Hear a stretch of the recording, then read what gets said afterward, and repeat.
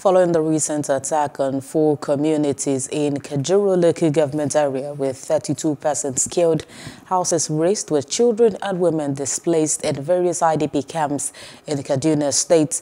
The Southern Kaduna People's Union has distributed clothes and food items to internally displaced persons in Kajuru. Abila Darufai filed this report as presented from our studios. Sunday, the 5th of June, was a sad day for the 4 communities of Dogon, Noma, Gamu, Ongo and Saket and Maikori village when bandits attacked and killed 32, kidnapped others, and many went missing.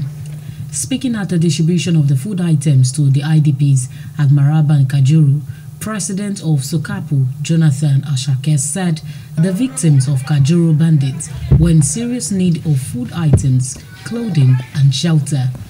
He said the continuous attacks by terrorists in Adara communities and gruesome killings must be put to an end.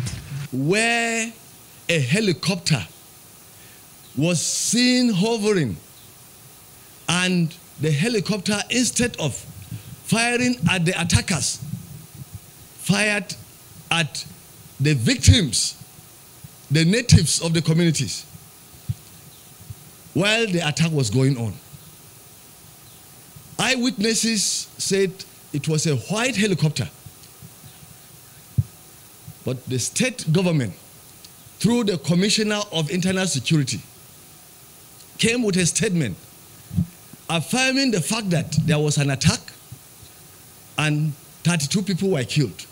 Ashake lamented the alleged white helicopter sighted in the communities, leading to the killings of innocent citizens, several others missing with many injured, while calling on government at all levels, security agencies and international communities to investigate thoroughly to bring culprits to justice.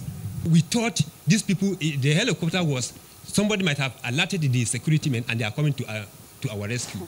Lo and behold, it just came and was starting shelling everybody there. At our people, the concern is, have they really come to assist us, or they've come to assist the bandits? When we saw our people falling down as the helicopter was firing, then we too dispatch, because we cannot stand the strength of the helicopter and those on the ground. A lot of people, they were killed in the village, and a lot we were hiding in the bush. They burned our food and clothing, and with a lot of things in their houses, including our house. They burned everything. Earlier, the bandit demanded 15 million naira. After a few days, they later demanded additional 5 million for the safe release of kidnapped victims. Please, we need help in our village because our people has been killing, our house has been destroying. Many things, we lost life and our people in their hands now. We don't have any money that we are going to pay ransom to collect our people. But now they are saying that we are going to pay 20 million. Recalled at Kaduna State in a statement at the bombed helicopter killed innocent locals, saying the NAF had repelled the terrorists.